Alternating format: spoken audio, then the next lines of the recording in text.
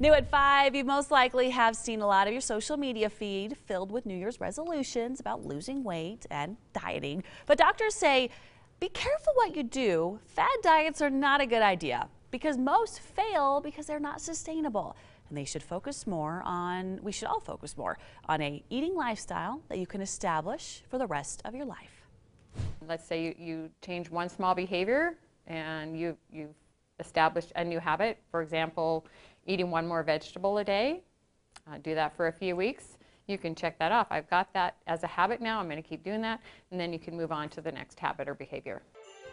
That makes it seem a little more attainable, right? Well, they do say it's easy and best rather to take small baby steps that are easier to achieve. You're more prone to actually reaching those healthy goals.